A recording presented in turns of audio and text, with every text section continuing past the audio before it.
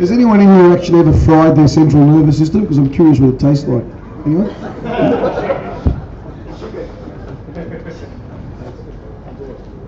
Is Trent here? Is Trent here? Trent? Good. He's not allowed to ask questions, that's why.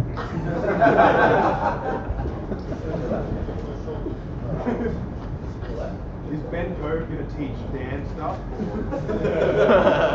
Ben Cove.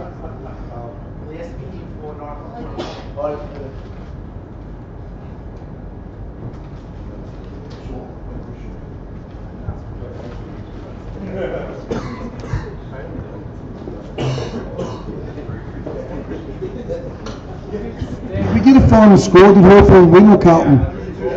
Hawks by 15.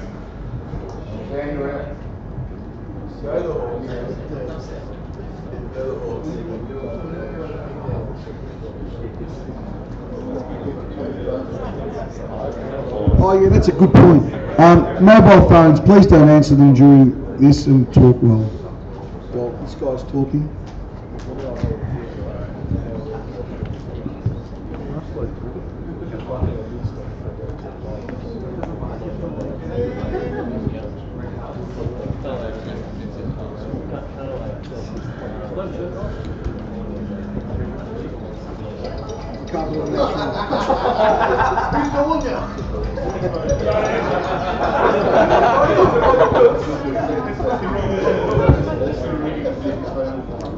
Chip off the old block over there. Well done, Maxie. Good one.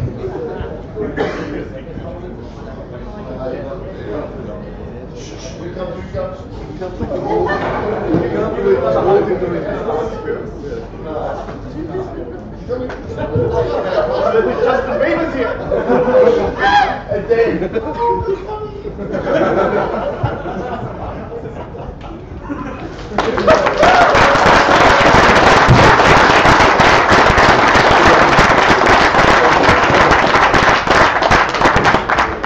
Thanks for joining us at this late hour, Dan, and thanks for flying across, mate. I'm going to ask a few really basic questions, and then I'm going to throw to the crowd, and they can ask you questions, and you can answer with the mic. Basic stuff. When did you start powerlifting? 2007. 2007. Just had a friend that had convinced me to stop just lifting weights to lift weights and start competing. So, but been lifting weights since maybe 97. So. Okay. How many comps a year do you do roughly? Comps last year was a lot, like 4 or 5, and then probably just 2 or 3 every other year. You train a lot. How's your central nervous system? You've got to tell them. I don't know. I think it's doing okay. How often do you train? As far as training, probably 5 to 6 times a week. So you rest once or twice? Once or twice a week. Where do you train?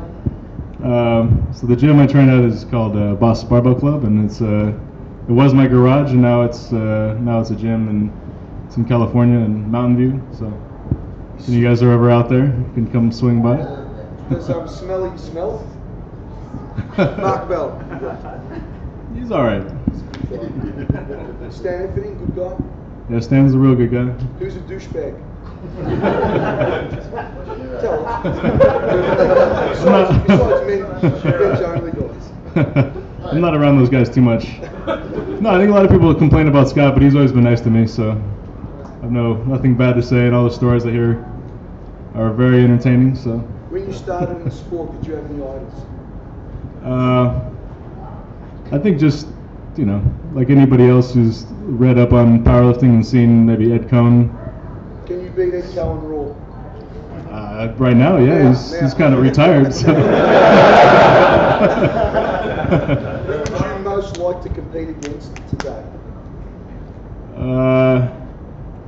Well, I think I just want to compete against the other people who are tops and the most competitive guys. Who's that? I think all the weight classes. Kate Weber? There's a couple Russian guys that think like Malinchev and Pozdiev, Belayev, and yeah, like my Canadian competitors like Jay Nera, and yeah, I guess if I stay at 242, then whoever, Kate. Can you take him? See, It's being watched live back in Canada. Right, you guys asking the questions. Put your hand up and he'll call out. No stupid questions. Come on, anyone. Go, come to the back. Your food for the day, Dan. What do you eat for food for the day, right from breakfast right to the end of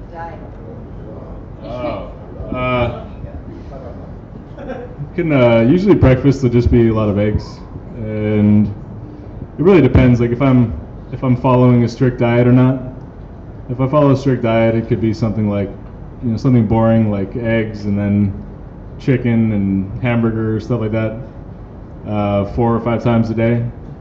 If it's if it's more of my normal diet, then probably have eggs and bacon, sausage, stuff like that, and like real hamburgers or burritos throughout the day. Just a lot of calories. You don't calorie count?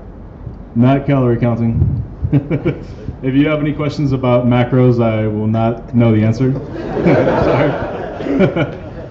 No, actually, when I've had a competition where I've needed to lose weight, then I have a friend who's is a nutrition guy, so that's what he does. He just writes that for me, and I cook. My fiance is back there, and she's also awesome at preparing the food and helping me. So. E-Map. Yeah, Dan, what do you like to train at? And then when it comes to competing, how far away do you start cutting weight? And what's extreme for you? How many pounds could you drop, say, in a week? And what methods do you use, whether it's sauna? One question. I think I know where we're going with that. So for most of the last year, since I've been competing at 220, mostly walking around, I would be between 245, 246. So, the last few weeks before competition, my diet guy, I'd start listening to things he had to say a little more, as a little more pressure to make the weight. That's right. I do like cookies, and so try to get down to about 238 to 240 the week before the competition. To prepare to cut, I'd basically do like a water cut for about a day and a half or so. So to prepare for that, throughout the week leading up, you drink a lot of water, like several gallons a day. And following your last workout, which for me is usually like a Monday before the last, Monday would be the last workout. So then from Tuesday on, you're kind of done eating carbohydrates. That helps you to not hold in water. So lots of water, no carbs, and then just at the end of the week, kind of drop out all sodium, and this allows you to start depleting the water very rapidly. So to cut from about 238 pounds to 220, once you're about 40 hours out, basically stop eating, stop drinking, and just some basic like water pills and laxatives instead of, if you're not drinking coffee or whatever you normally, just so you can kind of keep sweating and keep dehydrating. Do you use the sauna at all? Yeah, I'll use the sauna a little bit, usually just once. So maybe, I think once you've done some cuts, you kind of know how quickly your body will like lose the weight. So whenever I would arrive wherever I'm competing, then usually go to the sauna once for an hour and a half, 2 hours, just to try to get down to the right weight that I know I'll be able to finish the weight cut from. I think like too much time in the sauna is probably draining. So even though it takes a lot of hours, it's better to just do it steadily. So. And then after that, and then how do you hydrate? And then what do you do? That's a good question. So the rehydration is pretty much like the opposite. So instead of no carbs, now you want to eat a lot of carbs, so that will help you pull the water in. Lots of salt, lots of sugar, and not like a lot of protein, just the normal amount. So pretty much is eating a ton. I think the ratio I've been like told is if you have 7 pounds of weight loss, then you want to have about 5 pounds of fluid and 2 pounds of food per 7 pounds. So you've got to put down a lot of food over the next 24 hours to gain back 20 pounds or more. I think if you do it well, you can yeah, you can gain above what you cut from. So yeah, the last 3 meets I'd done in 2013, or I guess 2012, sorry, would be like cutting from 238, and then one at the Olympia was 241.5. So that was the most painful. But in all those meets, I was able to gain the weight back to 2 or 3 pounds above where I started the night before. So on the platforming, when you're lifting as a 220, how much are you actually weighing a day of lifting? Like 240. Another key would be if you feel like you're getting the weight back, but it's just, you know, like you're just feeling bloated, then a little caffeine at the end will help to stop. You know, you don't need to just feel bloated. It's not for geared lifting. So just having the carbs to pull the water into your muscles is what matters, not, you know, underneath your skin and your fingers and your face. So that's just for style points. What's a basic rundown of your training? I mean, I've read a lot of it. A lot of guys probably haven't. How you train, whether you use some of these Russian templates. I know you're a big fan of Westside. There's also the Cube, which looks like it works. We've got a couple of guys that are doing that. But what do you do? Well, I think like anything will work for a while. I mean, my program is basically that I squat twice a week, I deadlift once a week, and I'll bench or do upper body motions like twice a week. No assistance days. It's just either heavy or kind of a high volume day. So what I've basically kind of come up with is when I'm further away from a competition, there'll be more volume. So like Monday and Wednesday I always squat. So Monday would be back squatting day, Wednesday front squatting. When I front squat, it's high volume. And when I back squat, it's usually just to lift heavy. And then closer to meet, drop the volume of the front squatting, and it's just 2 days heavy of back squatting. So I know people have asked me like videos on the internet, they're like, oh, you just lifted heavy like 2 days ago, you got a competition. It's like, well, yeah. If you're used to lifting quite heavy, then actually I'm taking a longer rest before my next, before the competition than I would before my next workout normally. So still feel very, very recuperated. You mentioned front squats. Now, yeah. I've seen your front squats, they're incredible. It's a staple for you, you love it? Yeah, the reason I started front squatting, I talked to a buddy, is Sam Bird. He seems like he knows what he's doing with the squatting, and he told me his workouts were based on like a speed day of squatting and a high volume front squatting day. And when I thought about it, it sounded like he actually did more work on his front squatting day than his back squatting day. So I had done front squats as a Olympic lifter a lot, so I think it's like, all right, I'll put this back in my program. And yeah, so that's been hugely helpful. I think a lot of people will probably find that when you squat and you fail, you wind up doing like a good morning. And I did that for a long time. I was stuck at like a 600 back squat. And you're looking at it like, oh, my back isn't strong enough. I keep, you know, whenever I fail, I'm standing up, but then I'm bending over and I can't straighten out. So I kept thinking, based on like the West Side training, I needed to strengthen my back and do more good mornings.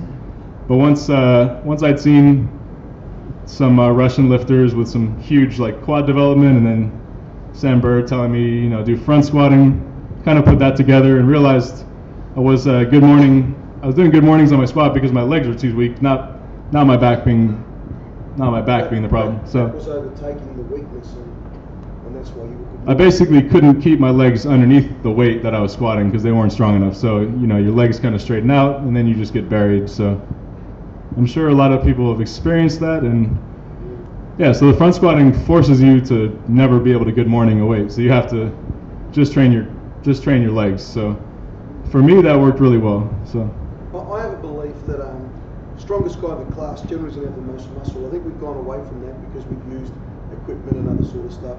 Clearly, the guy with the most muscle lifts the most weight.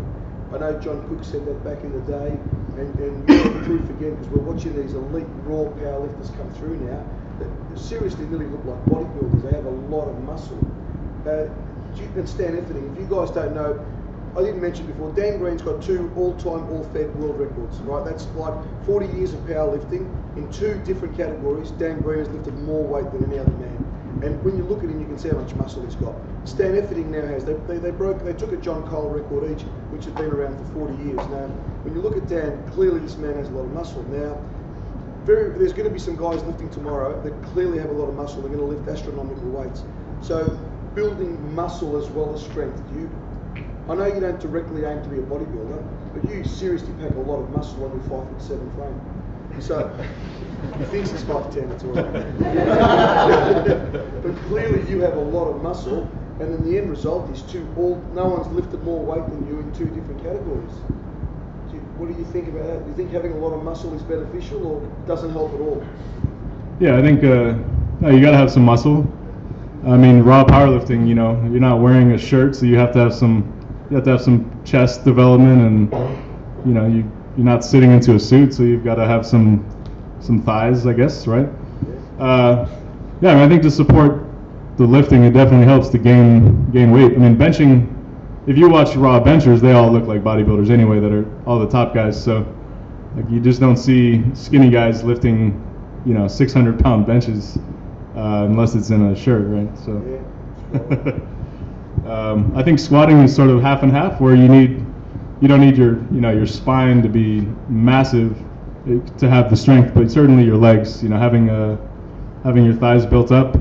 In deadlifting, you probably don't need to be so massive, but if you look at any guy who's a good deadlifter, there's always a lot of upper back, like lats and traps developed. So there's a very easy way to build that up with some of the techniques from, I guess, from bodybuilding. What do you do? What do you do for the upper back? Just a lot of rows. So I like dumbbell rows. I know you love pen leg rows. Yeah. They're for people that can't bend rows, is that right? For a long time, I would basically train like a bodybuilder before I started competing. So I did just years and years of bent over rows. So I think for me, those will run their course. But I have. Ed Cowan agrees with you. Ed Cowan loved the bent over. Yeah. Go figure.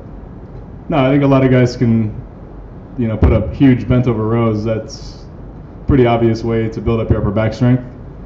No, it's like if you have trouble locking out a deadlift, a lot of time it's because your lats are not helping to pull the weight in and stabilize your spine. And the bigger your lats are, the more you can basically have the weight hang in front of you, but not feel like it's getting out of control. So, yeah, I mean that's huge. And not to mention when your lats are stronger, you've stabilized your back squatting, and you've tightened up your shoulders when you bench too.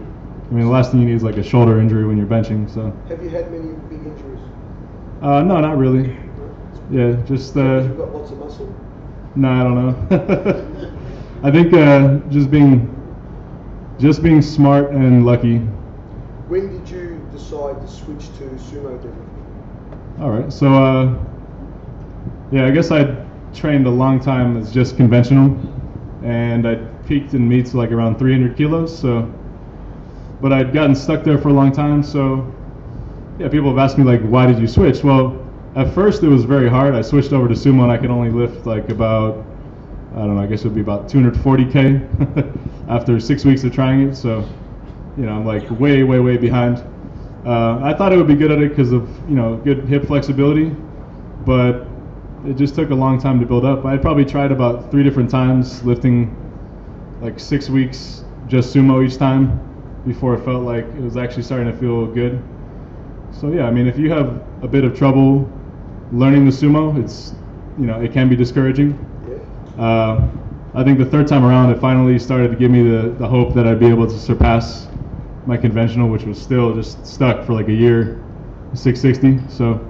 Poor you, mate. Yeah. Tell them. Well, I mean, if that's what you're satisfied with. I know what you do for deadlift training. I'm not sure everybody else does. Can you please explain the deadlift part? Sure. His deadlift session is called the deadlift part.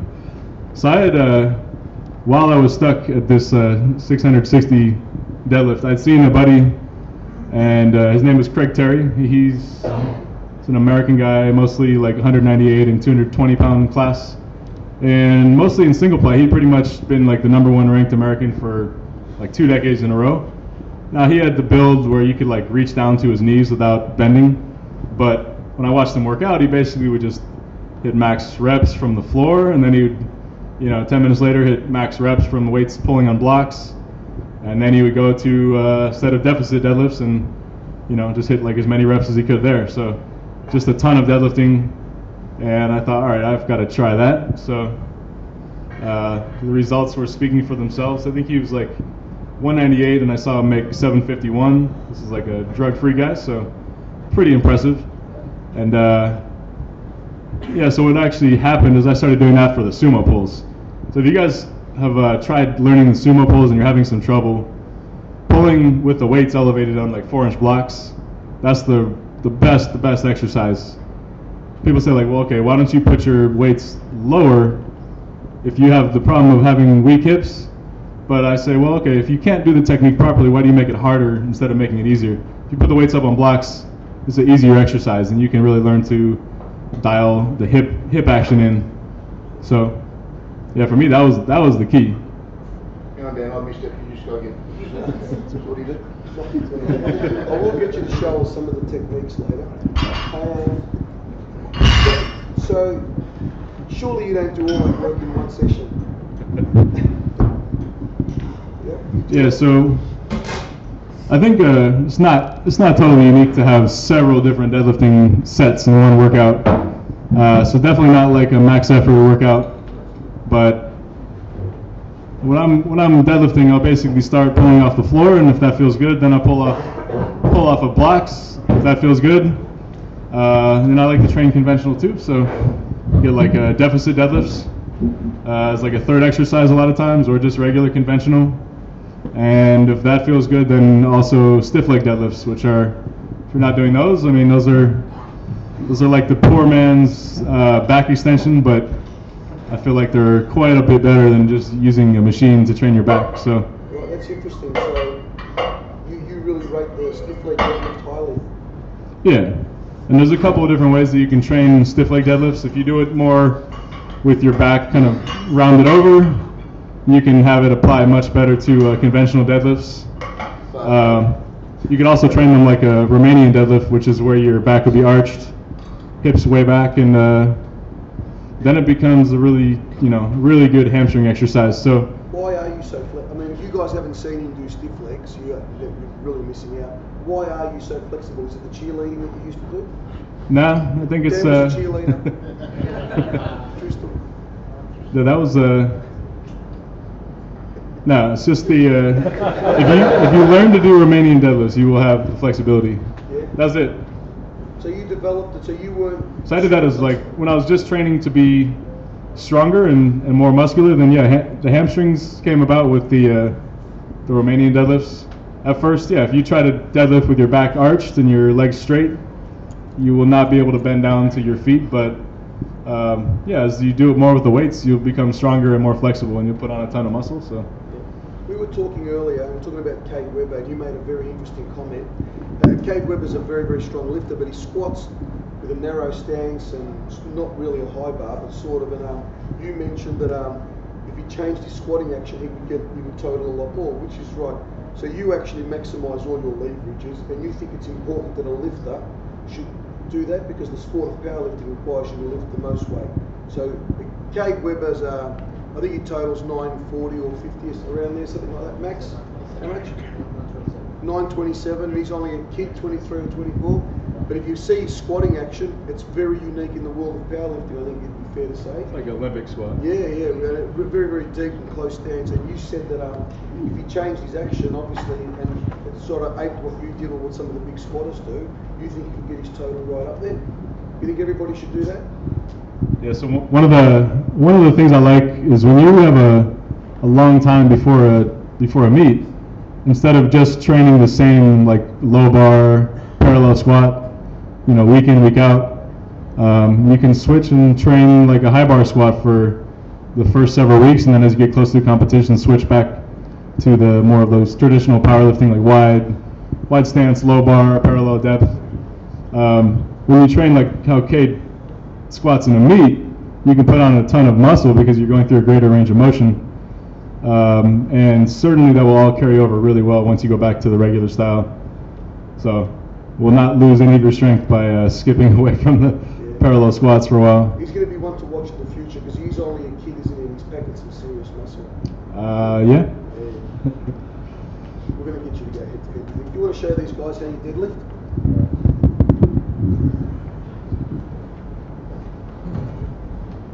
Also demonstrate the stiff legs that you do. Ricky Goodyear wants me to get him as injured as possible.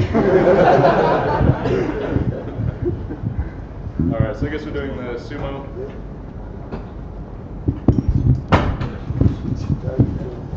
Alright. Yeah, sumo stance, I mean, the most important thing is you've got your, that your knees stay open. Once your knees kind of push in, you push your hips back. And once you push your hips back, you lose all the leverages that you can gain from the hips wide. So the hips are wide, the knees are wide, then you can use all of your leg strength. It's going to take a little longer to get the weight moving because it is a little more of a squat, but it doesn't have to only be a squat. You can, with a little athleticism, you can pull it like a deadlift while getting the leg drive of like a good sumo technique. So yeah, I pretty much will get my footing, choose my line up where I'm gonna set my hands, and then I like to breathe in before I reach for the bar. Obviously, if you wear a belt, it's a little easier to breathe in while you're standing up than when you're bent over, I find. So once I breathe in and bend down, you can basically build up a lot of pressure against the belt, which that can help you quite a lot once you're trying to get the weight moving, so the torso's not collapsing. Anyway, so yeah, breathe in before I reach down, take my grip, and then just try to basically open the hips up while I'm pulling up. So here, and just pressing out. So when I set my feet, I like to make sure I can feel that the grip of the floor. If you are looking to get the outward pressure, then that seems like a must to me, but not everyone does that. So what are the biggest mistakes people make when they're trying to do sumo? Let's see. Like I said, the biggest mistake is just that you're not opening your knees. So if you're deadlifting and you try to start here, but your knees collapse, you just kind of do like a wide stance, stiff leg deadlift, and that's, it's not helping anything. So the whole point of a sumo is you can have your hips a little lower than a conventional. So once your hips shoot up, no good. I have a young boy that trains in my gym that's a phenomenal deadlifter. He pulled 290 and 79 kilos. He's very, very long arms. He actually, Lamar Gamble. He tried sumo for a little while and we found he couldn't lock it out. Martin, can you come up here? Yeah, come up. Yeah, just show. Just come on. Now, Martin's went back to conventional. Can you show Dan how your sumo, if he can pick anything up? Because I think that if you could master the sumo with the length of your arms and your absolute strength, that your deadlifting could, yours is plateaued as we know, just like Dan's did, and I think that you could become one of the. His deadlift videos went viral when that E.T. Wade saw Martin deadlifting 290 at 79 at 19 years old. I think that you could be something special, but you got one of the best deadlifters in the world here. Just show him what you did. See if you can pick anything up on what Martin does wrong, maybe. No, not besides the pants and the haircut. Come on.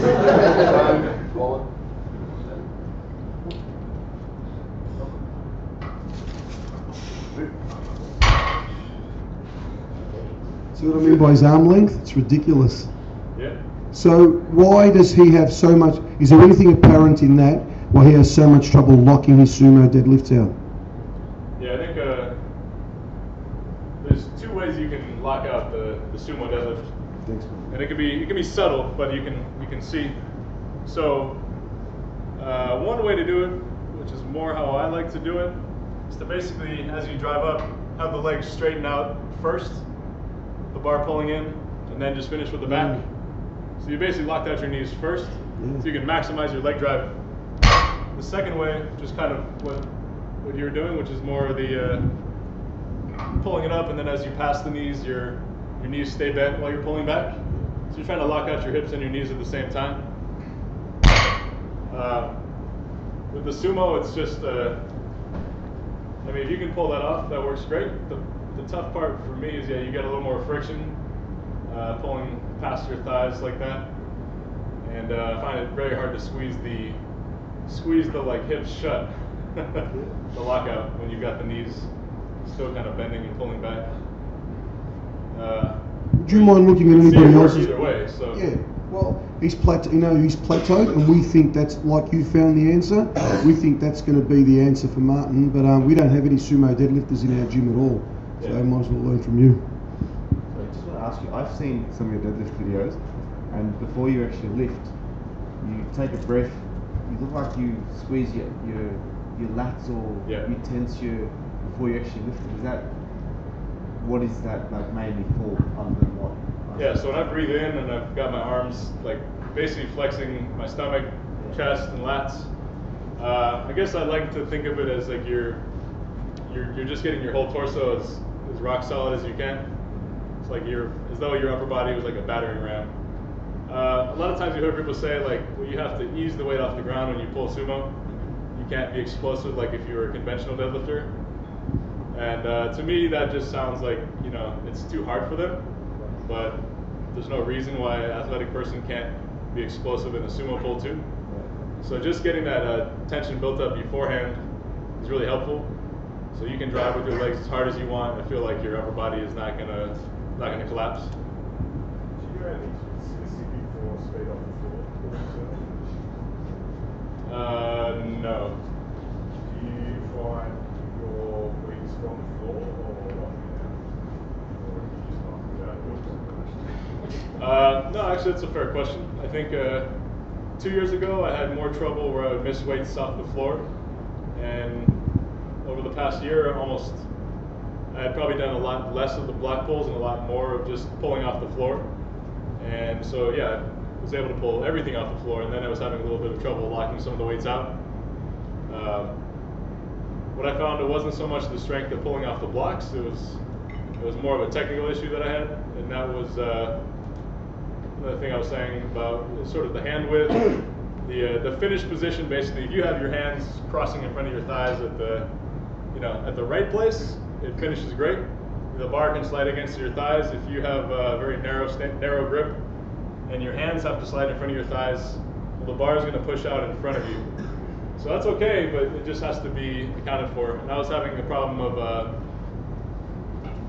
that problem. So I had to adjust my hand width, and that was the biggest thing. So the legs, the stance, and then the hand spacing. With the foot placement, how did you work out your optimal foot width for pulling sumo? Well, at first, pulling weights with the weights elevated on blocks, like I said, if you're trying to learn how to pull sumo, that's the best way to go. It will allow you to get in a position where you can build the strength in your hips without having your flexibility kind of hold you back at first. So you can build the strength to press the weight up with your hips open and your legs wide. As your hips get stronger, then you'll naturally be able to like move the weights lower, maybe on like a 2-inch block or down to the floor, and then not lose the integrity of like a sumo pull, not have your hips buckle inwards. So when you build up the strength, you naturally have the tendency to leverage the weight by going wider and wider. So, I mean, at first I was pretty much like building it up until I was all the way out to the weights, and my feet all the way out to the plates. What I've realized more recently is now that my leg strength has continued to go up, I can bring my feet back in a little bit closer. I can still have my knees out just as wide, but don't need my feet to be as wide. So your stance is going to be based on your leg strength, your hip strength, your upper back strength. If your legs are stronger, you can bring your feet in. If your hips are strong, you can bring your feet out. So, and then there's a blend. I mean, it's always better to be stronger in every area, but you can play it to your strengths. Anyone else? Amen? Dan, what I was having a chat to you before, you were saying to me that, explain to me, you don't even have a monolift, correct? So do you find that you get stronger by training the fact that you're walking out 300, 330 kilos, then walking it back? Do you think that's making you stronger than continuously squatting on a monolift? Honestly, since I'm not squatting on a monolift, I really couldn't say. Hard to make the comparison. Well, then do you find it hard to transition or then squatting on a monolift? Yeah, at first, since I'd always squatted it out of a rack, and then the first time or two I'd been to a meet that had a monolift and there's no like warm up for it, that was a little odd, you know, not realizing how wide you set your feet and stuff. But now I've done enough meets, so I mean, it's definitely an advantage when you go to the meet, you can squat on a monolift. That's pretty clear. I don't know how much of an advantage you get from walking the weights out.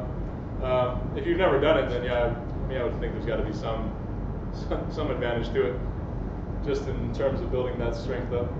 You said you started training in '97. How much did you weigh then? And where do you think, like I'm very light, I'm very tall for the 90 kilo class, so I'm moving up classes. When do you think you found your right weight for your height? I think when I was 97, I was like 160 pounds. So I was still in high school.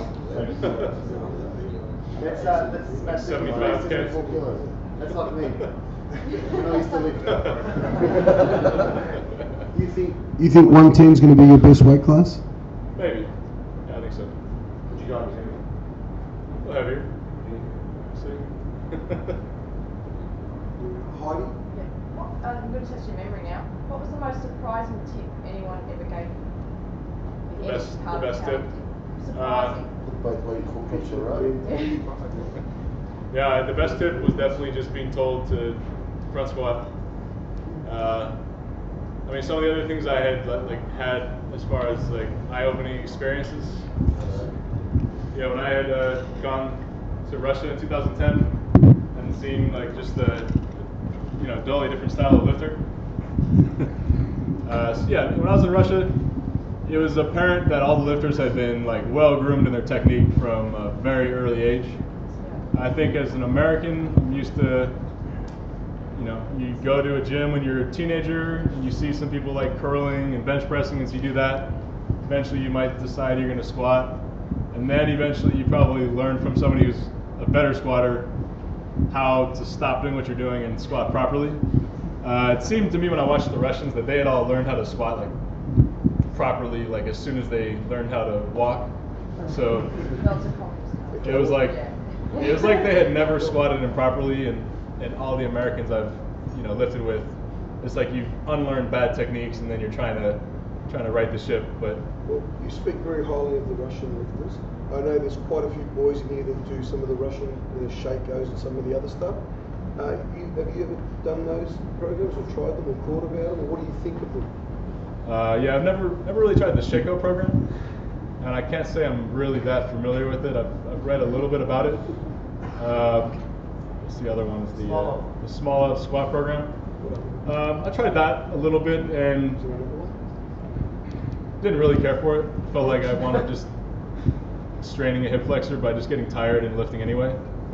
So yeah, not my favorite either. Your program is similar to Ed Cohen, the way he starts with higher reps and tapers down as the weight goes up.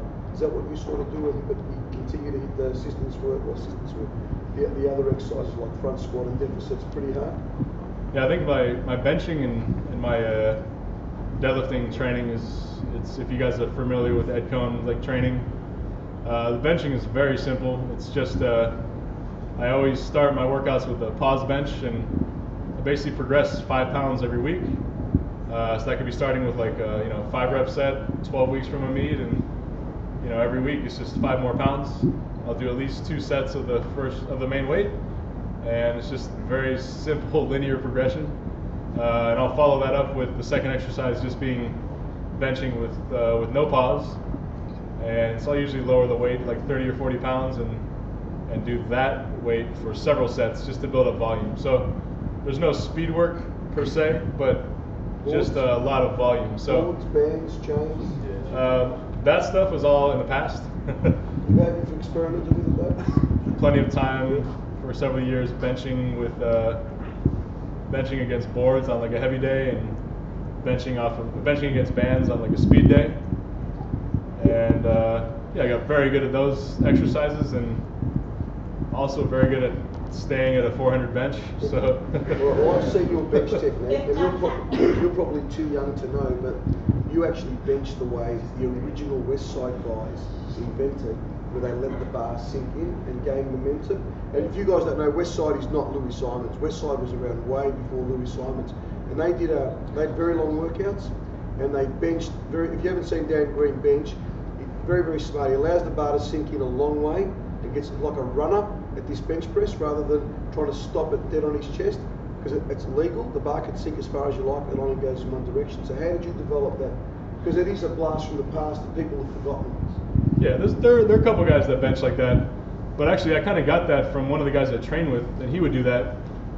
And at first I thought it was kind of silly, because he could do a ton of weight that way, but if it was just like a strict touch and go press or an incline press where he couldn't do that, then it's like his strength was apparently much lower, but what he got out of the technique was very good. So when I started doing pause benching every week, I started to realize that, yeah, if I let the weight relax a little more, just that momentary relaxation of the triceps basically allows you to then be more explosive. I'm sure a lot of you have complained at meets that maybe the referees have you hold the weight of the pause for too long. And usually when you're holding the pause, your triceps start to feel like they're gonna, they're just getting tired and cramped and they're gonna, be dead. So that moment when you can let the weight sink into the chest gives you several benefits, because first off, your triceps are able to then be relaxed and explosive when the press command is given. And secondly, I like to liken the bench almost to like a push press. So if any of you guys have done Olympic weightlifting and you're familiar with push pressing or jerks, a very bad technique in the jerk would be to hold the weight all in your hands and not on your chest or collarbones at all.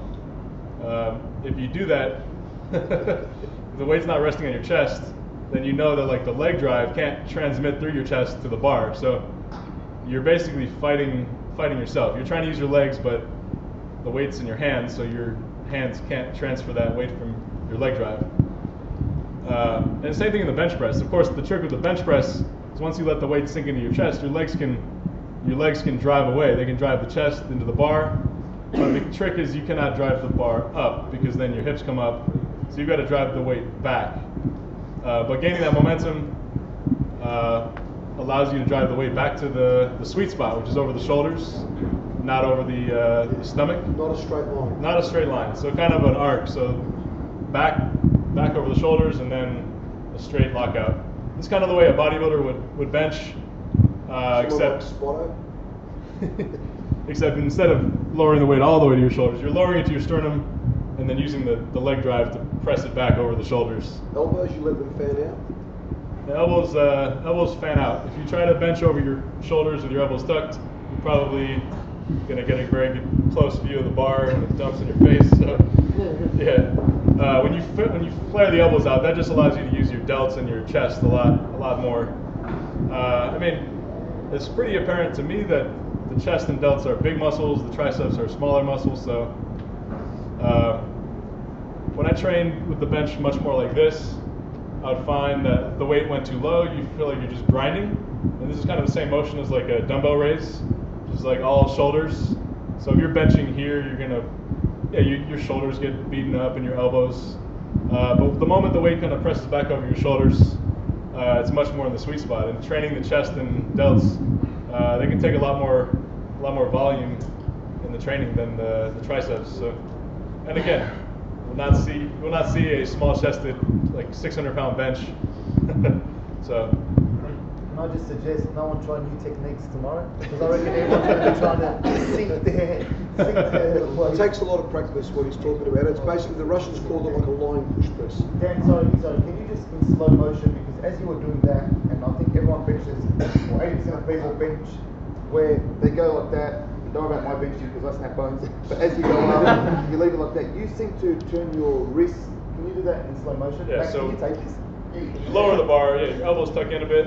Yeah. But once you get the leg drive, elbows flare out. So this position with the arms internally rotated.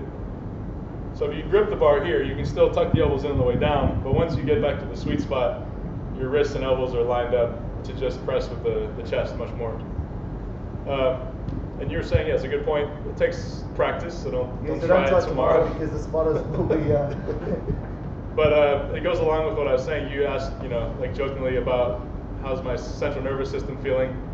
Well, like I said, when I train the bench, every workout starts with the pause benching. So all the reps are done with the pause. And so in this sense, every rep. Love that. Yeah, so when you're benching with a pause, now it's just the way. It's not, it's not like you have a bench and then when you go to the meet, you're thinking about benching in terms of like, okay, depending on how long the pause command is going to be, I'll be able to retain, so much of my bench, but I'm going to lose some. So this way you use the pause to your advantage to gain leg drive, to gain, a bigger bench. You actually train the way you compete. That's really normal. So to get back to the CNS point, when you train that way, you become very efficient in that technique. I find it to be a lot less stressful than, just touching my chest or reversing from the chest. To let the weight sink into the chest, very, very much less stress-free. So on the shoulders and elbows and central nervous system. I know a lot of system. people don't pause every rep of the bench press. Yeah. And what I liken that to is, because the pause bench press is the one that we do in a comp. Nobody does quarter squats and says, oh, but on comp day I'll do full squats. They actually train the squat the way they actually train the squat the way they do them. It's a long story. The way they do them in the meet. And the same with the deadlift. We don't hitch out deadlifts and then do it properly on the day. But for bench press, for some reason, most people prefer touch and go and then learn them. Is that ego or is that just lack of knowledge, or why would anybody perform a powerlifting lift differently in the gym when they don't do it for squat and deadlift, but they will do it for bench press? Is that what causes it? Since I don't do it, I'll speculate. But I think some people it's definitely ego. They don't want to do pause benching. Some people, I think it's knowledge. So maybe some people have the idea that if they and probably truthfully so, that if they train with a pause and they're doing it more just like holding it at their chest and pressing, that after a couple of weeks they'll feel like they're burnt out and their body is getting broken down more. But that's where knowledge of how to plan out a training program comes into play. So good technique will keep you from feeling beaten up every week. And that's where, if you're letting the weight sink into your chest, it's not that your back is relaxing. You want your upper back to always stay tense and controlling the weight. It's just your triceps that will relax a little bit. If you're relaxing your upper back, that's going to cause your shoulders to lose their position. And usually when people say, okay, I can't pause all the time, they feel like their shoulders get beat up. So that to me tells me it's the technique. It's not, it's not that they're doing it too much. The second thing that would tell me is in benching, my preference is to do the linear progression. So it's always a planned progression. It's never just like, well, I'm going to max out today, or I'm going to hit a max triple today, which is what I see from a lot of people's programs, is every workout builds up to a max. So that, I'm speculating, might be part of it, but I would definitely think that the technique has a big problem for people who want to but refuse to kind of like pause benches in training. Okay, Liam? When you bring the bench down, do you tuck your elbows in and then as you press out, flare them out, or do they stay relatively out, or do they come in? Yeah, actually more the first way. So when I take the bar out, I'll take it out, and it's in a meet, it's only one rep, so it's very easy to take it out and hold it over your lower sternum. And as I lower it, it's staying tucked in. But then once I press, then the elbows flare out. Do you find it hard Speak up, to transition? Jackson. Huh? Stand up. Do you find it hard to transition between wrap squats and raw squats? Because there's this little period where I decided, I'll just do raw squats for a while. Went back into wraps. It took me months to get back to where I felt really comfortable. And I've seen you go really quickly between the two. So does your technique change, or do you still squat exactly the same stance? Yeah, that's a good question. No, I think what I do is I've done it both ways, where before a meet I'll do like many weeks of like wrap squats, because I figure, okay, well if I'm squatting wraps in a meet, I'll even do like my warm-up sets with light wraps and stuff like that. But I've kind of figured out that I really only need a few weeks of training with the wraps on before a meet to kind of adapt. And I know some guys don't even put the wraps on until the meet. I think this time around I basically built up my regular squat to a certain point, And then I said, all right, I think it's time to throw on the wraps for several weeks. So that was just how I approached it this time. I don't know that there's like a best answer to that. I just wouldn't kind of alternate back and forth. When you wrap super tight. Yeah. You've switched from the metal silvers to the golds? Yeah, the last meet I started training with like Titan golds, like 2.5 meters, and yeah, they just started to feel good. I switched the way that I actually put the wraps on. Previously, I basically just spiraled the weight up and then spiraled the weight down, basically just a long series of spirals as tight as I could get them. This time around, I basically did the weights up, or the wraps in one spiral upwards, and then like several X's across the front of the kneecap. I think what I found with the second way that's been helpful is when you've got too much of the wrap on the back of the knee, it makes it hard just to kind of get the feel for squatting down. So the top half of the squat is very awkward. Switching to where most of the wrap kind of crosses in front of the kneecap has made it so when you get to the bottom, you get a big spring out of the hole, but a very manageable balance from the middle to the top of the stance. So I don't know if it was the switch in wraps or just the switch in style. Do you wrap your own knees? Yeah. I just wrap my own knees just because a lot of times I've trained alone, so. Even in a meet? You wrap your own? Yeah. Yeah. At least in a meet, I can get someone else to roll them up. Yeah. What numbers do you think you're ultimately capable of getting? I don't know. I guess. I don't know. I don't see any limits, so. Well, I think Posdev, who's around where you are, I think he squatted 4 and pulled 400. Is that right, Max? Yeah, I've seen 400K in the training video. Yeah. 400K deadlift in a meet. So you're not there yet. So clearly, if he can do it, you can do it. Yeah. Anyone? Yep. You go in the front. What's the, I guess, biggest problem you've dealt with recently in your own technique or training that you've had to change to get better? Yeah, so I feel like my bench has been the most dialed in for maybe a year and a half. I've really made no changes. And the more it's gotten dialed in, the more I've just gotten rid of any kind of accessory motion. The squat, actually more recently, I've just kind of found that if I don't pull my chest up as much before I begin, my balance is better. I stay back on my heels. Especially with wrap squatting, staying balanced is a little trickier. I've definitely seen and experienced, like you squat down and as you're pushing up, you lose your balance. You shift over your toes, your heels, especially if you've got your wraps on tight. What I found is just having my chest down allows me to just kind of stay balanced with my hips back. And so I've actually had the most consistent string of like squatting training days over the last like 2.5 months.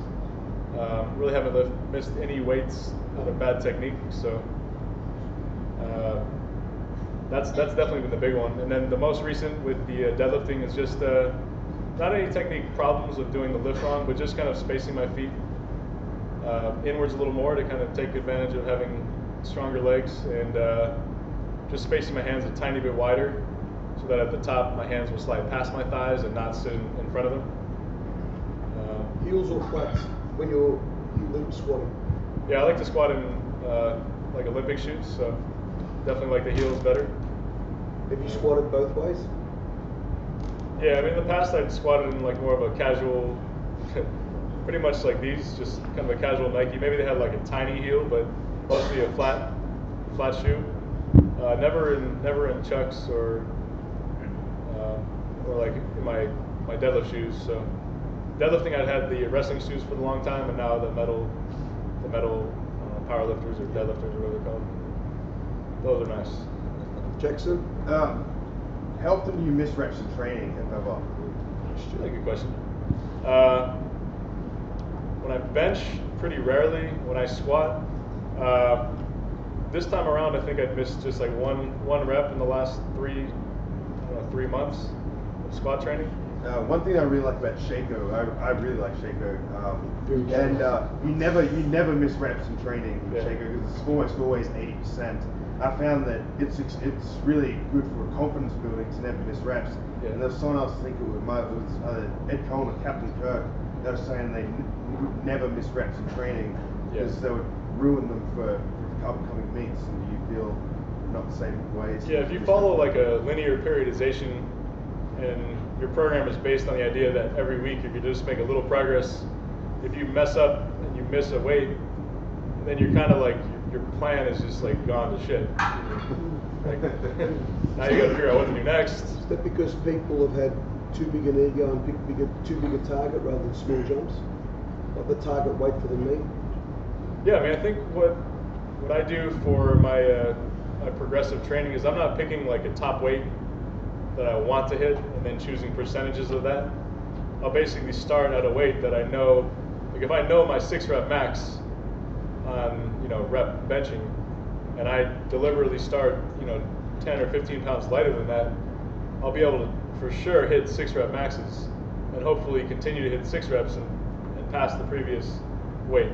And then when it's the 5 reps, then it'll be the same thing. I'm trying to, if I progress past the previous 5 rep max, it's an objective improvement. So if you continue to do that, you're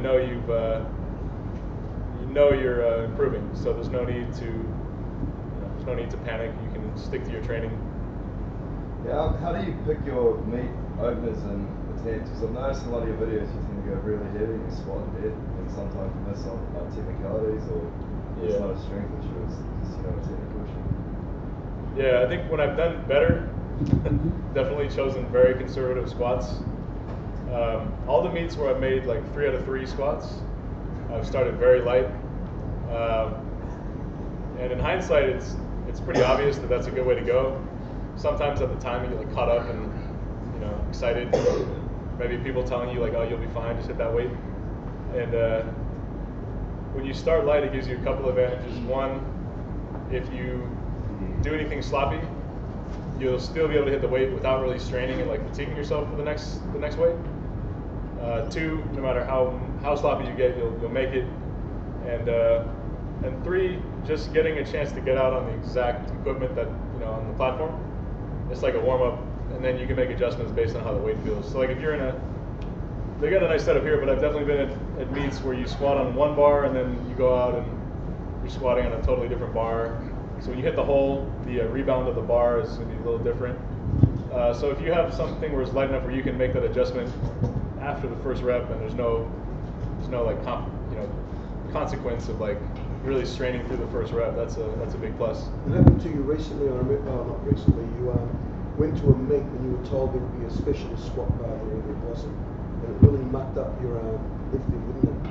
Yeah, that was last year. It was like the USPA Nationals. I had warmed up in the back on a squat bar that was like a Texas squat bar, and then they basically told me that they would have the meet would be on a Texas squat bar as well. But when I got out to lift, apparently on the 2 platforms they only had the squat bar for like the big guys. So this was like 242 and up, and since I was 220 and down, we're just lifting on a regular power bar. And I'd also taken a friend's advice and gone as like a 705 opener instead of like a 670 opener. So I pretty much just missed it the first 2 tries and barely made it my 3rd. And I had made like 740 in training. So you prefer the specialist bars in the squat, the deadlift? I think the best thing to do is to just, the more you can train on the equipment you're going to use, the better. If you're going to be like in an IPF meet and you're only using a Q bar for every lift, then you probably should train that way. I like training on a squat bar. It's a little easier without the vibration. So at first I hated it, but now I like it. Do you wrap your knees for all your squat sessions? Yeah. Once I start before a meet, then I will do every session that way. And one of the things that's I think important is I look at the squatting as like there's an off season and then like a meet. like preparation phase. So before I'm close to the meet, I like to train a lot of volume to really build up like just overall strength in the legs and the back. So that's where a lot of Olympic squatting and a lot of front squatting really come into play for me. So if I were like 20 or 16 weeks out from a meet, I would definitely not be in wraps. I would definitely not be squatting with like a low bar position to parallel. I would be doing full rep squats. The one thing that started to bother me was my shins would get kind of beat up from just the compression of hitting like rock bottom squats twice a week. And so what I did is basically I switched back to my Monday squat day is like a back squat day. So I basically would do traditional powerlifting squat, and then to get the volume that I liked out of the like the high bar medium stance squatting, I just switched it to where you're squatting below parallel and pausing, and then coming up from a pause. Another Ed Cone exercise, like a pause squat. Yeah. So to get yourself sitting below parallel underneath the bar, to get the thighs kind of building up their strength. That was a really big modification for me, because I could still squat, like the same lifts, but just only beat up my shins once a week and not twice. So that was a big difference. Dan, Lyrica? Yeah, from a programming perspective, how long does your pre-meet training cycle go for? Like how far ahead do you program? And do you have an off-season programming, and what do you do in your off-season stuff? Yeah, so as far as off-season, I'll basically look at like the weekly schedule. Like Monday I would do like an Olympic squat, like high bar. Tuesday I would do military pressing or seated dumbbell pressing, like a shoulder day. Wednesday I would do a lot of front squatting for high volume. Thursday would probably be a rest day. Friday I would deadlift. Sometimes I might just do like a conventional phase if I'm in the off season. Saturday I rest, and then Sunday would be like that would be the bench day. Do you program that work as well, or do you just go by feel? I program that stuff as well. And it's basically just progressive. So, I'm just trying to outdo what I've done the last week.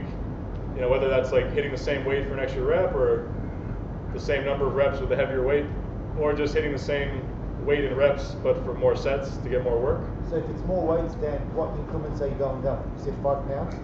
So for squatting and deadlifting, probably like 10 pounds at a time. No more. Benching just 5 pounds at a time.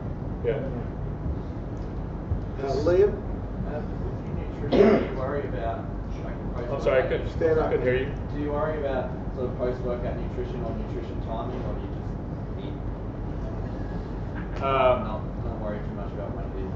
That's a good question. I think when I was earlier in my training, I was like very, very diligent about taking in a lot of protein after working out. If you have a lot of volume and part of your goal is gaining muscle size, it's pretty smart to kind of follow like the way a bodybuilder would do it, where you're trying to eat a ton of carbs and protein after you work out. But now, I mean, especially during a competition phase, I'm not really focused on gaining muscle, so I'm just practicing. It's basically like a practice. So when I eat, it's just kind of by feel. On the competition list, what rep ranges do you train the most in? Okay, so like when I squat, if it's a meet where it's with wraps, usually 1 to 3 reps. If it's a meet where no wraps, then it might be 4 or 5. Anywhere from like 1 to 5. For deadlifting, yeah, usually for just off the floor, I like to just do doubles and triples. Occasionally singles, like, I'm like susceptible to wanting to max out sometimes, so. So no 10s, Max, did you hear that? No 10s, no 8s. Marcus, no 20s. That just works. Yeah, I think if you want higher reps, I think the competition lifts are not necessarily the way to go, because the range of motion is ideally short. So that's where I like an Olympic squat or front squat. The range of motion is great. In a deficit deadlift, the range of motion is great. So you can. That's where I prefer to have higher reps. It's kind of like a simpler exercise, so you can tolerate more reps really well. I mean, the whole point of like a power lift is to be engaging so many muscle groups at the same time that you're just maximizing leverage. You just kind of fatigue, where your technique is kind of like it's crappy by the time you've done so many reps. So you speak about the Olympic lifts a lot. Yeah. Do you do any cleans anymore? Not anymore. Why don't you drop it? The most recent use for cleans was basically as accessory work for me, and I would just do like strap up and do hang cleans. I felt like hang cleans were just great to build up the upper back. So, you know, building up the traps is, I mean, in my intuition, it seemed like a good thing. So. Do you do shrugs? Do you do with trap work? Like shrugs? No shrugs. All the trap work is just from rows, so and deadlifts. Maybe about 5 to 10 minutes. Are you like in any pain? And if so, how do you manage that? Yeah. It's a hard from sparkle. Like probably several years ago, I basically got like a bulging disc in my upper back, or 3, and so that tends to get aggravated from time to time, like most of the time. So a little Advil and, you know, just hold your breath when you lift. I've noticed your mental mindset. Those that haven't seen you lift, you tend to never quit, and you're fearless. How important, and you might not think you are, but I think that you're fearless and that you will grind, you just don't quit. And I think it's one of the reasons why you're so great. Can that be learned in training, or that's just your mindset? It's both. I mean, if you practice a certain way, then you become good at that. So if you've gotten yourself stuck under some squats that you're grinding through, then yeah, you'll be very comfortable doing it once you're in a meet doing that. As far as the mindset, I mean, here's the interesting thing I think about. A lot of people, when I see them train, including one of my best training partners, pretty much before any lift, there's like screaming and, anybody can imagine how, themselves or training partners will psych themselves up. And I kind of noticed some lifters don't really need that, and especially in training, I try not to really like psych myself up. You just focus on hitting the weights, hitting your technique, and when you go to the meet, because you've always just focused on your technique will be second nature when you're at the meet, and then you can use that kind of like a mental, that mental psych up to, exact an even bigger result from your effort. The Russians seem very calm. Russian lifters seem very calm. I don't know. You don't very often see them psych up before a lift like American lifters. Not as much, no. I've seen some like hilarious things that American lifters do, like just like slapping each other and all that sort of stuff. But not so much in the Russians. That's not you. Not yet. You don't like that? Maybe when I get stuck, I'll resort to that. The other thing I was like, okay, if you have to psych up for every workout, one, it's kind of exhausting, and then two, it's like the psych up is like an exercise in and of itself. So you pretty much you can never like psych up less than you did the last time. Otherwise, you're compromising your effort, right? So it just gets more ridiculous every time. Yep, Alex. You said that you've dropped almost all bench assistance. What is the assistance that you keep and think is necessary for bench? So when I'm training for competition, like if I'm further out, I'll do one day that's benching, and my benching is only 2 to 3 to 4 sets of paused benching at the top weight, followed by anywhere from like 3 to 6 sets of just regular touch and go benching. So that is the assistance exercise. Would just be maybe like 5 sets of 5 or 6 sets of 4, 3 sets of 3 on just like a regular touch and go bench. When I'm further away from a meet, my second day is like a shoulder day. So that's where I'll still train heavy, but I'll do that with a lot of volume, kind of like how, so you're kind of combining like turning, military press into like a 5 rep max or 3 rep max, and then following that, with 4 sets of 10 or 4 sets of 8, like how a bodybuilder would build up their shoulders. It's a pretty simple lift, so getting that high of volume, is going to go a lot further than turning it into like a technique exercise. But then as I get closer to the meet, and this goes for the front squats and for the military press, they both start to plateau, or I'll intentionally kind of speed up the progression so they plateau faster. And then I'll switch to back squatting twice a week and bench pressing twice a week. So I use those as like off-season exercises, but I'll try to exact the most, out of them, and then once they plateau, I just drop them. I don't try to force them to continue, You know, you're not entering a front squatting competition or military competition, so just building up that and then being prepared to tolerate more volume of back squatting and benching as you get to the last several weeks. That's my preference. Yep. Do you have a coach or someone who helps you with technique?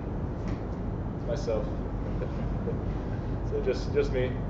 I do video a lot of stuff, and that's analyzing videos pretty helpful, both your own lifting and other lifters who are clearly either knowing what they're doing. If you watch a lot of lifters, you can tell yourself, okay, that guy does whatever he does because he's freakishly gifted or something like that. But usually there is a lot of technical superiority in top lifters, whether or not they have some anomaly of technique. And when you see how a good lifter really maximizes a certain part of a technique, you can figure out how would that apply to you. Why couldn't you do it, or why could you do it, or what would you have to do to build that technique into your own? So a lot of watching other people lift and then analyzing my own video, that's the coaching. Yep. How often when you're preparing for competitions, even during off season, do you choose to deload? Do you just deload on the week before you compete, or do you do deloads? Yeah, so after Monday, I did my last workout, and then that's pretty much it. Worked out as hard as I could until Monday, and I've got 3 or 4 days to rest for the competition. So there's no deloads up until that point. Just training straight through. Like I said, if you just pick smart weights, you shouldn't be beating yourself up more than what you can recover from. I much prefer to be consistently worked hard, but something that I can sustain and recover from, than to work really hard one week and then back down the next week.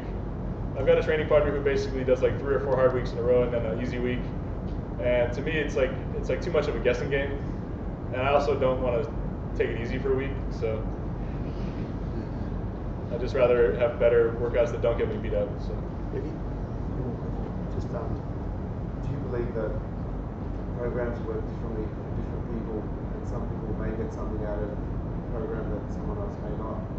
Or do you believe that each program should work identically for everyone regardless of what how we're learning?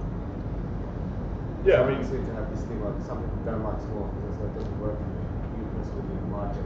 Some people think that it's going to be 40 kilos and just about, or has to be 40 kilos. So, but with the deload technique and things like that, it can work for some people. Is it more what works for people? You think opposed to just what's sort of in the book or what people have said. This is what to do, and it's not necessarily going to work. I think there's you definitely have to figure out what works for you. Yeah. And when you look at yourself and you honestly ask yourself what are my strong areas, what are my weak areas, that doesn't just have to be technique or body parts. That could be flexibility. Do you get injured when you pull sumo because you don't have the mobility to do it? So every 3rd week you feel horrible. In the bench, do you have poor mobility? So every time you've benched a couple weeks, your shoulders feel beat up. I think as far as how much volume you're training, if you're somebody who's gone from very little volume to very high volume, like a small out program, if the very little volume was because you've been not really training hard enough, and now you do an appropriately, you choose the weights appropriately. The effort is key. Any program, the effort you put in is what you get out of it. I think it's, there's a lot of, you have to make smart decisions. So you've got to look at yourself. I mean, I think another trick is, you can look at some Olympic weightlifting programs and say, okay, well, the Bulgarian lifters, they maxed out 7 times a day on the various lifts every day. So why shouldn't I be able to do that? And I think, there's it's not just a rhetorical question. There's some actually good reasons why you shouldn't be able to do that. But there are also some reasons why if you can, if you ask yourself that question and you say, well, it's because my technique sucks, so if I lifted 7 times a day, I would just get horribly beaten up. Well, you have something to choose that you can address. You can say, well, my technique gets better. Okay, maybe now I can train more often. So there's always something you can build on. I feel like people get caught up in I can't do something a little bit too often. And there's usually like a middle ground of like, you might not be able to do it now, but you can work and improve towards doing it. So. Cheryl was next. Yep. Do you do anything specific in the way of like mobility work or pre-app stuff or anything like that? Sometimes if my IT bands get kind of tight, then I'll just like massage them a little myself. Yeah. But That's about it. not so much for stretching. Flexibility is something that if you are not flexible, you should definitely do a lot of work to become flexible or mobile. So if your chest is tight, then you should stretch like in a doorway, open up your chest more, or with like a band or whatever, whatever stretching. There's a million ways to do it. Yeah, if your hips are too tight to like squat below parallel or to get in a good sumo position, you should gain that flexibility first. Once you've gotten the flexibility, it's very easy to maintain it if you just lift with a full range of motion and proper technique. The muscles reinforce the flexibility. So that's kind of my thing is, sure, for a while there was more stretching, but now there's very little. I think it just kind of takes care of itself when you do the lifts. And also, just quickly, have you ever considered lifting equipped, or are you happy with it? Nah, pretty content. Dan, is there a neglected body part that you think a lot of powerlifters don't train? What he's trying to ask is, do you Oh no, do you do forms? No, like for example, when I read the cube, I think like he does chest training. Yeah, he does calf raises every Sunday. Is there a body part? Some powerlifters do a lot of ab work. Is there something that you would say that when you just said chest work, what do you mean? Just balls? Just like this was something I kind of talked about doing more of the main lifts, like with the technique that's like benching with your chest or squatting with your quads, not so much with your hips or your lower back. Just kind of using like more traditional techniques and training just like a lot of volume on the main lifts. That's kind of, if you go back and look at, maybe you're talking about powerlifters that look kind of like bodybuilders. It doesn't really need to be like a mutually exclusive, set of like powerlifters and then bodybuilders. Jeremy Hoonstra looks like he can bench when he benches. Yeah. I mean, if you were to build up your body by just benching, squatting, and deadlifting, I mean, you would look like a bodybuilder, and you would be strong like a powerlifter. So I think, using both the like heavy lifting in the main techniques as well as kind of a high volume in the main lifts or the very basic variations of the main lifts, you're going to build up your the proper muscles for executing the main lifts. So it's like your chest or your quads or your lats, the deadlift. Yeah. Last three questions. Happy to finish up? Yeah, last three questions. You have a question? When you changed from conventional to sumo, did you find you had to do a lot of work to get into the position that you wanted to be in to pull well from sumo? So I had a very easy time getting into position, but I wasn't strong enough to execute the technique. So, like I said, I was flexible, but that really was that's like passive flexibility. Yeah. So that's the ability to kind of like open your knees or like push your knees out. So I could squat down and grab the bar with my stance very wide. So plenty of flexibility, but my hips were just not strong enough to keep that positioning while I was trying to push with my legs as well as straighten with my back. And so basically trying to build up that hip strength is very hard to do unless you do sumo deadlifting. And what helped me again was pulling with the weights elevated on like 4-inch blocks. That basically allows you to lift heavier weights for a shorter range of motion, but you could probably lift the same weight for 3 to 4 or 5 reps in a row, and each of those reps you've got to gain the pressure in your hips to get the weight moving. And in sumo deadlift, the hard part is generally moving a weight, and the easier part is locking it out. Where conventional, it's like usually you can compromise your back position to gain a lot of speed off the floor, and then you have a tougher time locking it out. So yeah, just the block pulls allow you to get so much more work of just getting heavy weights moving, that really builds up both the strength and the flexibility in the hips. active flexibility. You mentioned block pulls a lot, and we love them at our gym. A lot of people don't use blocks, they do rack pulls where the bar is resting on another bar, which seems foreign to me. What are your thoughts on using a rack instead of blocks? I like the blocks. It feels more like a deadlift. It's very hard to roll a weight towards you on pins. And then I guess really I did not give pins as much of a fair chance because having a wide sumo stance doesn't really allow you to pull with the weights in a rack.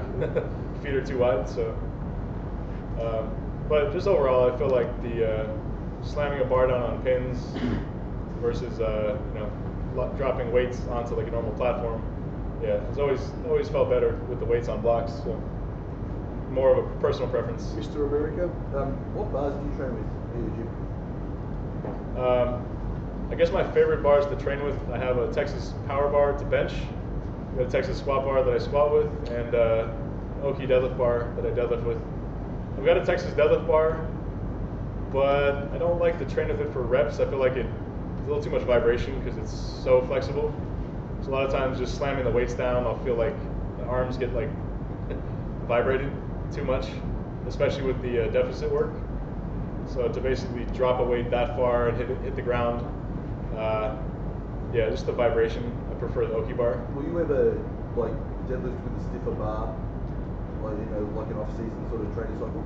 Before I did, but and I think it has some good merit. It's very easy in a deadlift if you train with block pulls also to build up a certain amount of strength with the straight bar, and then have that carry over to a really nice PR once you do train on a flexible bar.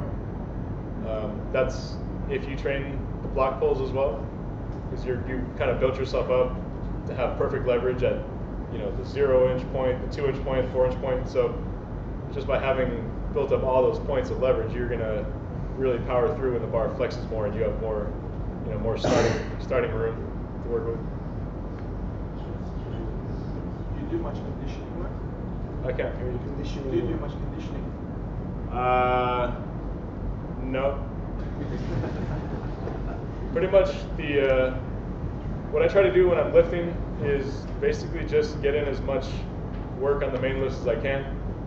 I think I'm at a point where I feel like if I had the energy to do more conditioning work, then I would prefer to just do more weightlifting, or more days. So. And what about recovery techniques? Recovery techniques.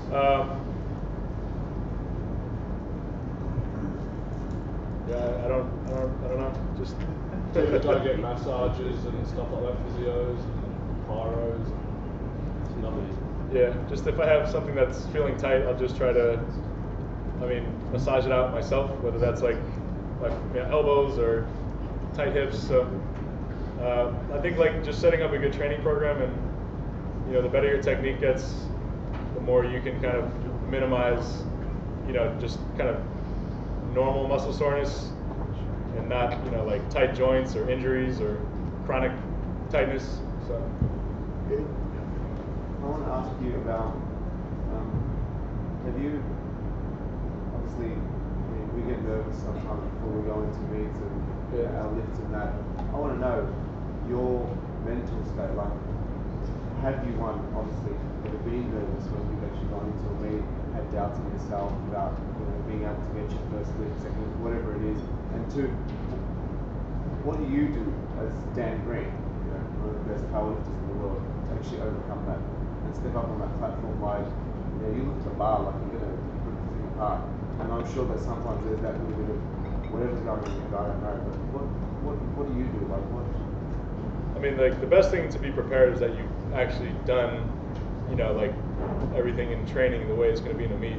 Like if you pause your benches, total confidence that you're going to bench well in a meet. If your squats are low in your training, then you're confident. There won't be any issues. So after that, it's just kind of picking smart attempts. And if you know you're picking smart attempts, I'm still nervous, but it's more just putting pressure on yourself. You want to go out and execute. But I've definitely been nervous. Just like anyone else, I'm sure. A good story about being nervous. When I had gone to Russia, here I am in a country where like nobody speaks any English at all, and of course, you know, I don't want to go to another country and look like an idiot.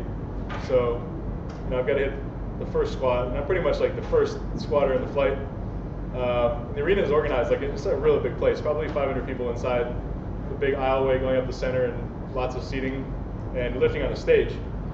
And so I've got my first squat, and I'm nervous because it's like I've never seen the bar they're using. There's no like center knurling, and I'm like, am I going to squat low enough? Are they strict? You know, is everything I think about? Fortunately, I chose a light weight because right as I take the weight out and I kind of look straight ahead as I begin the squat. So basically, at this meet, they had like a girl who was like the ring girl. She's holding a sign with like the weights that you're lifting instead of like a boxing, you know, holding the rounds. And this girl is like naked, just painted with like the meet logo. You guys have all seen the video, haven't you? Yeah, seen the video. So as I begin my first squat, my first attempt in Russia, I like look out at the audience, and this like very beautiful naked woman is like walking down the aisle towards me, and a little distracted, but you know, it's like made the squat. It was light enough, so we went the distraction. It made that one. So yeah, I mean, I think picking a proper attempt, then like I said, no matter how much you mess up, you know, you're gonna be fine. So it's healthy to be nervous, but it's also smart to be prepared. What do you use to overcome if you are? What do you actually? I think What do you do for that? So like the day before a meet, a lot of people have trouble sleeping. What I try to do is just stay occupied. So if you're reading or like watching a movie or TV, yeah, the more you sit and like think about what you're about to do the next day, it doesn't help anything. So you know, you've done that plenty. Before the meet, you really need to just get some rest. Before the last meet, we had gone to a movie, and then somebody backed into my car in a parking lot, so we had to wait for a tow truck till like 12:30 at night. You know, so well, that would normally be stressful. At least they're distracted from, you know, thinking about all the pressure you're going to put on yourself the next day. So yeah, just preoccupation. Is that about it? Lots of questions. Tony. That's up to Dan. How many hours a night do you sleep? Less tonight. Not a good question. 0. Max, I can't believe you asked a question. The biggest fan, not one question. Dan Gleason here. Yeah, I have a lot going on, like a 2-year-old and a new job. I'll probably sleep like 3 hours a night. It's not very good. No, we're going to be I'd recommend like 6 about. Jesse has a question. Hats? 4 of them. I think that's about it. No more sensible questions that everyone's asked. Yep. He wants to go to bed. Yeah, all 3. Powerlifter, not a wheelchair. Is that it? No one else? Thank you very much.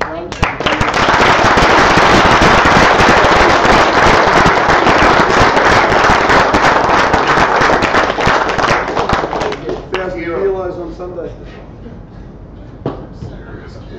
Come on.